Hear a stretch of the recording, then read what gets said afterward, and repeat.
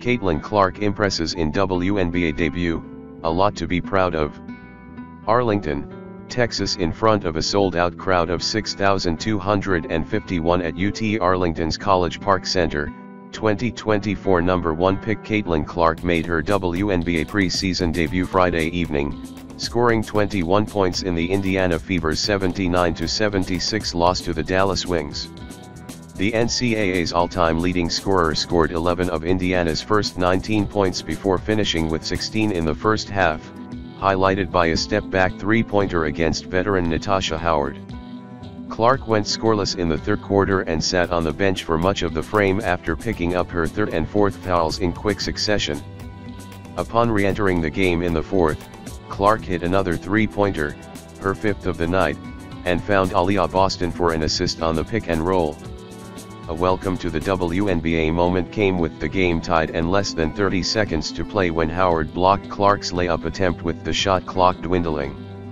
Clark's 21 points, 6 for 15 shooting, 5 for 13 from 3, tied for the game high with Dallas rookie Jaylen Brown, and she also had 3 rebounds, 2 assists, 2 steals, and 5 turnovers. Alyssa Smith added 20 points for the Fever. "My biggest goal coming into tonight was to continue to be myself, play aggressive," Clark said. "I thought that's what I did. I think there's a lot to be proud of." Newcomers may have come out to catch a glimpse of Clark, but Dallas guard Eric Ogunbowale ensured the hometown team came out on top, scoring Dallas' final 7 points and sinking a game-winning, step-back three-pointer with 3.0 seconds to play. Clark's off-balanced final shot at the buzzer in an effort to tie the game fell short. It was a huge day for sports in the Metroplex.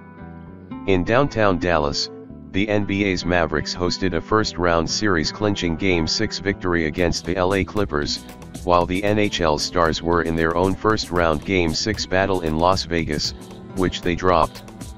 Even still, scores of fans filtered to Arlington with signs for Clark or wearing number 22. Despite being from the visiting team, Clark received a thunderous cheer as she was introduced as part of the Fever's starting 5, as did fellow former number 1 pick Boston. The crowd, while mostly pro-Wings, cheered plenty for Clark, especially as she hit 4 of her 8 three-point attempts in the first half, but stayed engaged as the teams traded the lead 7 times and saw 9 ties. "You couldn't ask for a better game, really, for women's basketball to kick off this WNBA year," Clark said. "A tremendous game coming down to the wire, both teams competing. That's going to be the story of the entire year." 25 miles away from where Clark's fame took off in the spring of 2023 with a mesmerizing Final Four run with the Hawkeyes, the rookie sensation hit her first 2 shot attempts as a pro, both three-pointers, the first on a baseline out-of-bounds play where Clark's defender lost her, and with Wings fans still on their feet waiting for the hometown squad to get on the board. "I was able to get a pretty clean look for my first shot," she said. "It's always nice to see your first shot go in when you're a shooter." Before the game, Clark said her main goal for this early WNBA action was to stay true to herself. Afterward, she said she thought she mostly did that by being aggressive and playing hard while acknowledging she could clean up on turnovers and that there will be an adjustment to the WNBA's physicality.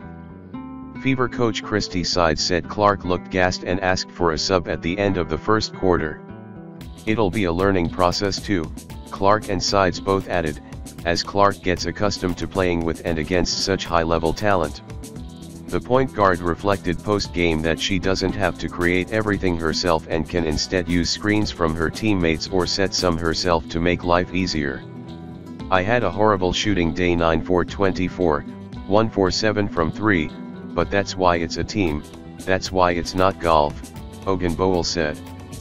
"People like Jaylen, the rest of the team, they kept it together, and I was able to come in and at the end hit that 3, the only 3 I hit of the game actually. But it's basketball. You just gotta shake it off and keep shooting." The Fever are hoping Clark and the rest of their young core, which includes Boston and Smith, the 2022 number 2 pick, will lift the franchise to its first postseason berth since 2016, which was WNBA great Tamika Catching's final season before her retirement. Indiana has a final tune-up Thursday against the Atlanta Dream in Indianapolis before taking on the Connecticut Sun on the road May 14th in their regular season opener. There's a lot of good to take away from it. At the same time, it's preseason game, so don't get too disappointed by it, Clark said. Just go back and watch the film, learn from it and get